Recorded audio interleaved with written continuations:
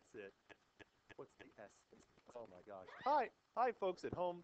That scream was from Celia Sherry, who wants all of the world to know that her birthday is 4 days from right now. So wherever you are in internet land, 4 days from now, send Celia Sherry a happy birthday note on her Facebook wall.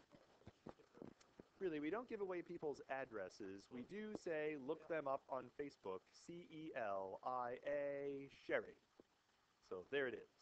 Then she has to click ignore, ignore, not now, block this person, report this person, images inappropriate, all that stuff. What we got to do off the bat, we got to do a quick review of parametric equations. So I thought that I would review really quickly everything we need to know about parametric equations. Thank you.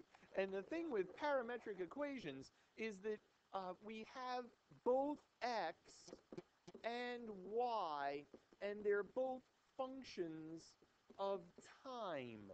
This was that business we studied where we don't know, let me try that again, where x is not the independent variable, time is the independent variable, and at any given time we can figure out where a particle is in the xy plane.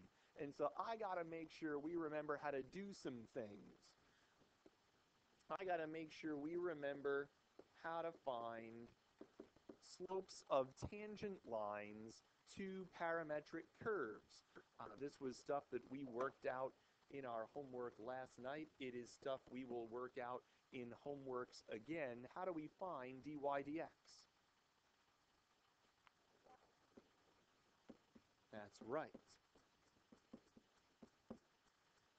The proof of that is a little bit more complicated than copy, change, flip, but not by much. dy dt over dx dt. So as a side note, horizontal tangents and vertical tangents are things they like us to try to find.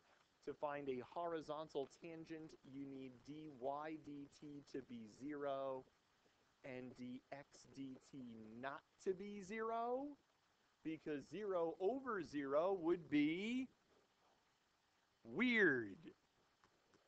Weird. Vertical tangents, you need dx dt to be 0 and dy dt not to be 0. You should technically check to make sure that dy dt is not 0, because otherwise you have that 0 over 0 weird situation. Awesome. As a secondary thing here, we know what dy dx is. And even though we've talked about it already today, I'll do it for the nice folks at home. When we find a second derivative in parametric equations, we take the derivative of dy, let's try this again. We take the derivative of y prime with respect to t. So we take whatever this answer is and find its derivative, and then the denominator is still the dx dt from before, which is super. Other things we need to know how to do. Velocity vectors. The velocity vector is a vector. We take the we just take the derivatives of x and y.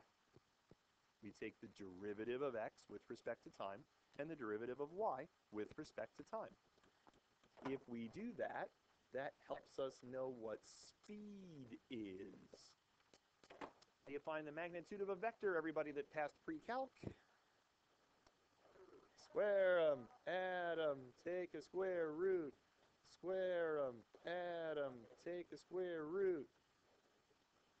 That's true. You didn't take pre-calc. You took the IB Math Standard Level course, which means you should know this better. That's the spirit's should. Of course, in theory, Mr. Reuter, communism works. Yes, I know, I know. If we know speed, by the way, then arc length is easy, because I've known forever that if I need to know arc length, I just basically integrate speed. So to get from speed to arc length, we take an integral from one time to another time of square root dx dt squared plus dy dt squared dt. Marvelous! Marvelous! And then there's only one other thing we need to know how to do,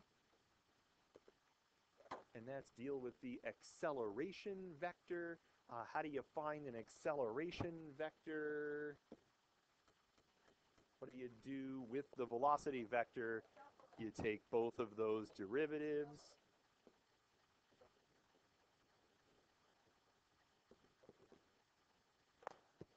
There it is. You do not double the derivative, but you do take what some people call a double derivative, which is just silly talk. Momac! No, ma'am, it's not. The question was, is the acceleration vector just these guys? And that answer is no. That answer is no. It's just straight derivatives. Whatever this function is, second derivative gets you there. That's what we're dealing with. Which means that the acceleration vector doesn't do for us. Velocity vector and slope of a line are very closely related. Acceleration vector, concavity, not at all related. Not at all, which is not satisfying. I'm sorry. Yay. What I'll say for the folks at home is if you download the PDF that comes with this, you're going to get this nice practice question.